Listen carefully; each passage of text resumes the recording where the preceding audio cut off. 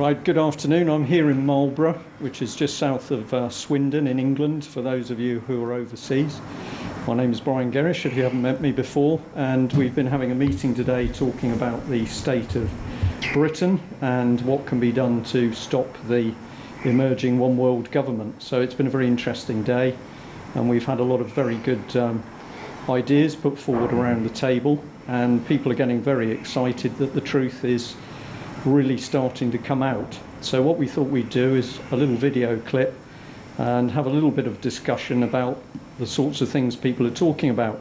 Now, I've got Alin with me, who's recently put forward some ideas about using the music industry in order to particularly get younger people interested in what's happening and what the message is. So can you tell us a bit more about that, Alin? Yes, certainly. I mean, I think most of us know that the music industry has been decimated by not just the digitalisation of music and how it can be easily copied and everything else, but also by design for political reasons as well. And can you explain that a bit more? Why do you think the music industry's been... Well, I think more and more, like everything else, more and more has been concentrated into fewer hands or companies in this case.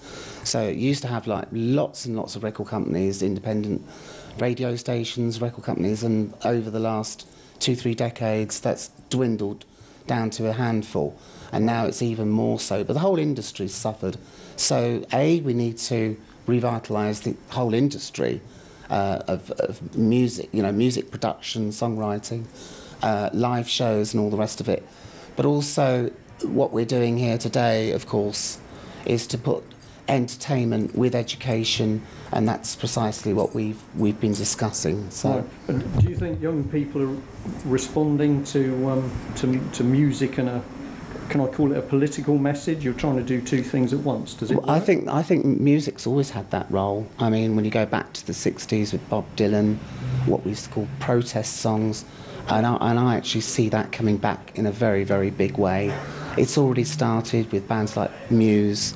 I can't remember the name of their record, but it was a huge record, and I can see that being popularised. And this is what normally happens: things are sort of banned.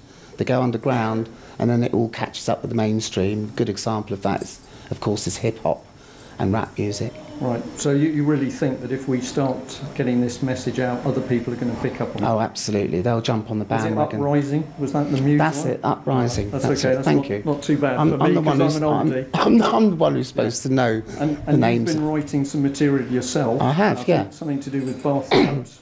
That's right, Lizards in the Bathtub. It's a bit of a silly idea, but it's pretty deep, actually, as a record. You can see the powers that be, sometimes called that, are fighting amongst each other. I think they're very much on the run. I think their backs are against the wall, which is dangerous, but I think that now we can make a final push and get the job done, and we have to do it together, and we will. Yeah, well, I think that's one of the most exciting things that's come out of the meeting today, because we've had about 35 people here, I would guess, and lots of different ideas, initially about who we're fighting, but by the end of the day, people are coming into agreement that they've all got different ideas of what we can do, different initiatives, but each of those initiatives have got value, and I think this idea of mixing music in is a powerful one. Right, so the main thing of today is that people have been coming out with their ideas as to what's actually happening in the country, and I think, Alin, one of the things that we've seen is that people have been pointing the finger at our own government. There's a lot of talk about the European Union, but if we say who's caused the problem, we can look back across politics in our own country for a large number of years, and it doesn't matter which political party we're looking at. I think we're right in saying that they're all rotten, and it's been pointed out that if we look at the quality of the people we've got in power, we've got liars, cheats, fraudsters, expensive scamsters, traitors, I think, as well. Treason. We're talking about high treason, traitors, in our government, in the highest places as well. But what you just touched on there as well is about terminology. I think a lot of people get very confused about all these different words we have, and their eyes just glaze over. If you keep it simple to a control system and the language simple like that, people are, I think, more receptive to those sorts of things. But yes, indeed, the big problem we have is right in our own government, and that has to be dealt with, and it will be. Right, so, well, I certainly agree with that, because it's a message that we've been trying to get out in the UK column very strongly. And the latest edition, which I might be able to hold up in a minute, but we've been looking at how the Conservative government is using behavioural reframing in order to change views and opinions of the public. And they've been doing that in cahoots with the French. And the most sinister thing is that we're seeing the British government actually publishing documents showing that it has been training public departments first before it uses those departments to reframe the public. So this is very, very sinister stuff. Most people have no idea it's going on, but we've now got a government that's prepared to use raw psychological propaganda as a weapon to change views in the country. Not just that, they're masquerading as sometimes as a charity, charitable organisations, and using taxpayers' money as well in this process. And I know that you've been exposing this one particular group in particular, and they're not just in this country. They're all, you know, they're heavily active in other countries. This is common purpose. Common purpose. Fabian Society, they're all kind of linked. Yeah. And the other one that we've been particularly interested in is Demos, and the interest factor for that is very simple, that if you go back to the history of Demos, it's Marxist based. The key creators of Demos were Marxist, and we can now show, and we have shown in the paper, that the main advisors clustered around Cameron, Clegg, Francis Maud are Marxist based.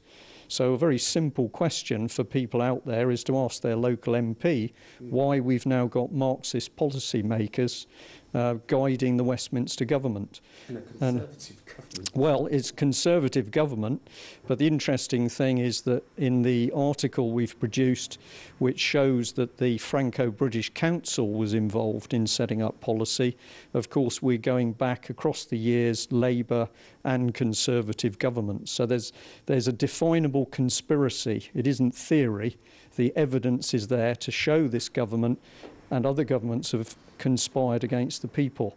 And the sorry, I'll just finish this point, but the fact that we are showing that the UK government is prepared to use a French neuro expert, i.e. a brainwashing expert for the layman, in order to change our opinions is just quite horrific. Nobody voted for that, I don't think. You couldn't make it up, really. You couldn't. And I don't know if you guys know, but have you ever seen the logo for the Fabian Society? If you see the logo, you'll be shocked. And it's the wolf in sheep's clothing. It's a wolf in sheep's clothing. So yes, it's not theory; it's conspiracy, fact. And Brian and many others are working all the hours to try and educate people about it. We're going to come together with the entertainment and the education and do something special, so that it's not just all education and you know that it's pretty difficult to swallow a lot of this information, but hopefully we can put a spoonful of sugar with it so the medicine go down.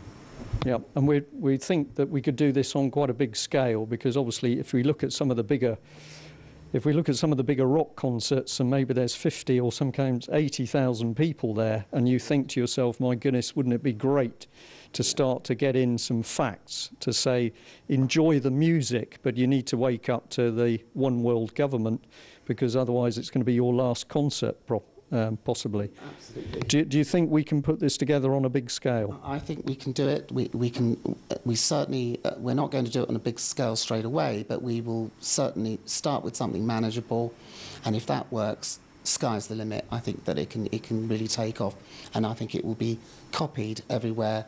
we would want it to be copied. Yeah.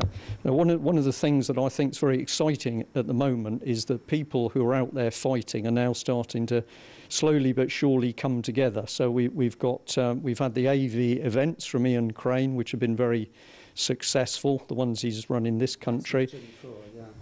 Jim Core now got involved, so we're now seeing good things happening in Ireland, which I think is a very special country because there's a lot of passion, and the Irish people know that in the short time they've been involved with the European Union, they've been completely shafted.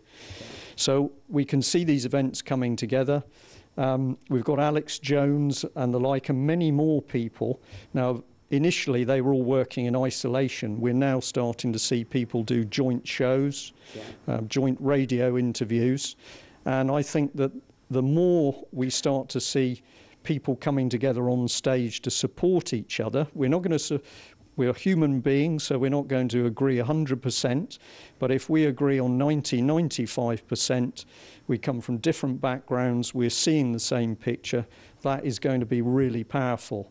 And it's going to make people, I think, stand up and look. It's already proving to be powerful already with the, for want of a better term, guest sharing by alternative or internet radio programs, that sort of thing. But we want to make it. We want to take it a stage further into live events and a much broader, a bigger event like that. That's what we want to see. Okay, now I know you've got some ideas on titles, but you might not want to talk about that live. The idea of a circus, a travelling circus. You want to tell us a bit more about that? Well, I thought of you get a bit for, with a circus, you get a bit for everybody. You get like the lions and the tigers, and you get the clowns and stuff like that. And that sort of, there's a variety about the idea of a circus, but also it's travelling as well, and it could potentially go all over the world as well, and it could just keep going. It's a train that just won't be stopped, in other words.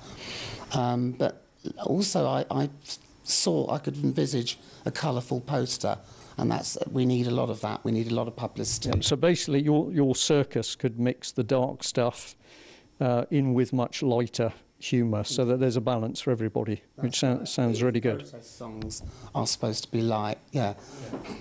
No, that's great. Well, we are going to, UK Column and the British Constitution Group are going to do our bit to try and make this work with you, and we are certainly looking to work with all the other people who are out there.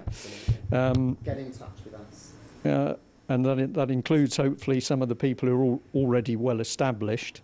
And I think this is going to grow and grow. It's really exciting. So we look forward to it, chaps. Okay, and if I might get a last-minute plug, for the 2nd of April in Stoke-on-Trent, the British Constitution Group is looking to put on another conference. We are really going to get into the nitty-gritty this time. There's been fantastic things happening in courts around the country where the system is being challenged. We are starting to see that statute law is being unlawfully used in administrative courts. We're seeing judges get very nervous. We're seeing them walk out of courts. And it's obvious that the scam of the judicial system is beginning to be exposed. So that is going on. We've got people now reporting treason in the police stations, and we know that ordinary policemen in their divisions have heard about it. We know that their masters and bosses are trying to block it. And we're also now starting for the first time to hear that MPs are beginning to get very nervous. And whilst everything we do is condoning a peaceful approach, I have heard that some of the MPs are getting worried that some of those people out there want to hang them, which I think we're not quite ready for that. It doesn't seem to be the right approach at the moment. But certainly there are members of the public who are so outraged at what's being done to them that they're prepared to go on the streets with that sort of attitude. There wouldn't be enough trees or But lampposts.